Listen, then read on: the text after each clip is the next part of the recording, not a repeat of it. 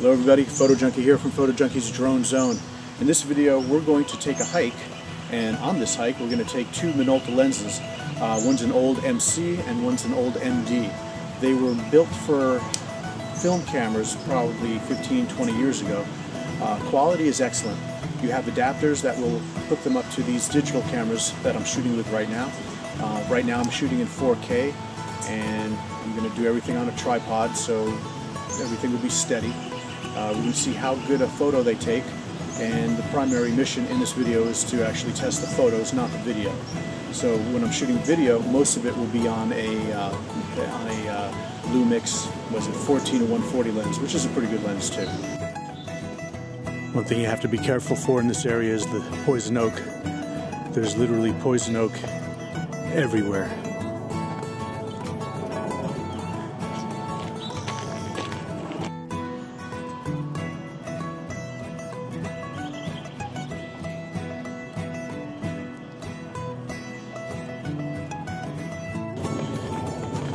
All right, we're about a mile uphill, and I'm feeling it. For years I wore Vask boots, specifically the Vask Sundowners. They were handmade in Italy, made in Italy. Great boots. They would last me about 3 resoles before I would have to get rid of them. Then they started making them in Asia somewhere, machine made, not handmade, and I bought 2 more pairs after that. Both fell apart real quickly, so I switched over to an American brand named Chippewa. Good quality boots, but they were supposed to be hiking boots and they were not waterproof. They would leak. So got a pair of these things on sale. Lightweight Columbia boots. They're made abroad, obviously, like everything else. Won't be able to have them resoled, but they're comfortable as hell. They keep my feet warm, and basically they're disposable. They're just over $100, and I'm actually surprised how good quality the boots are for that price. Still going uphill. Very scenic though. Oops, dropped my bag in poison oak. Just kidding. All right, I got the Minolta 50mm on here. Now I'm going to switch over to the photography mode. I'm going to take a shot. All right, we're back. We've got the 14-140 Lumix lens on. Hopefully we'll find another spot to shoot, something a little more interesting than that. Light's not so great today. It's overcast, so I'm not going to be saved by good light. Hopefully we'll find something to shoot.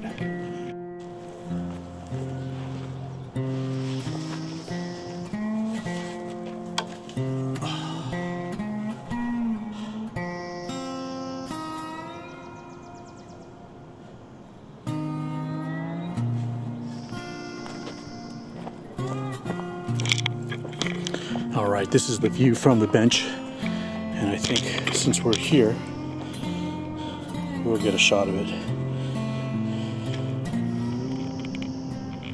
Nothing too exciting, but it's all I got. So we'll do this one with the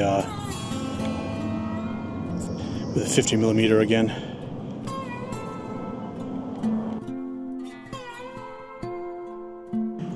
So now we have the Minolta lens on, the 28. I'm going to switch over to film mode and take a shot.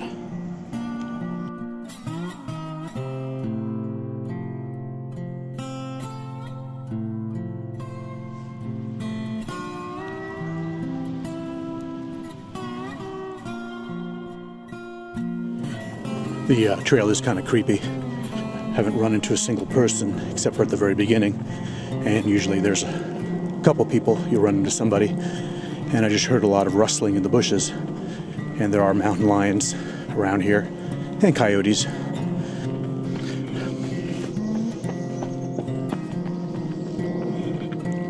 Finally a human. All right, right now we have on the Minolta 28mm. And I think this one is the nice one. I think it produces a better image than the 50. Although I could be totally wrong.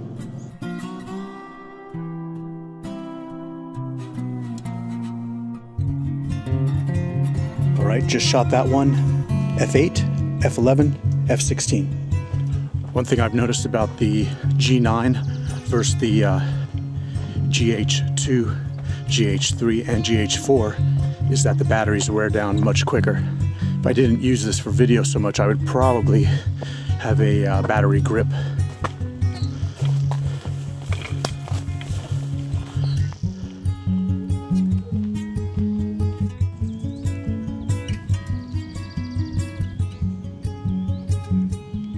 We're coming up to a bench that overlooks the ocean.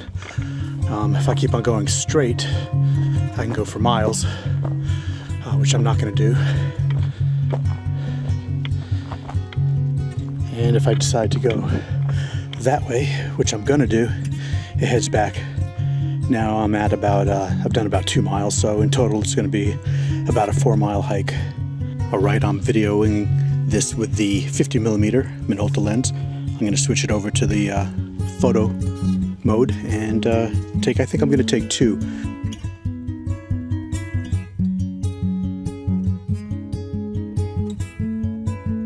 Alright, the first test we're going to do is with a 50mm. We're going to shoot Buddha.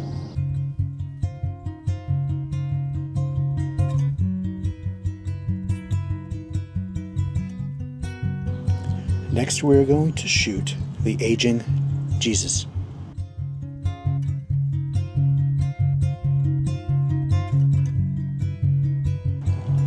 We did that at f8 and then f5.6. Now we're going to do similar shots with the 28.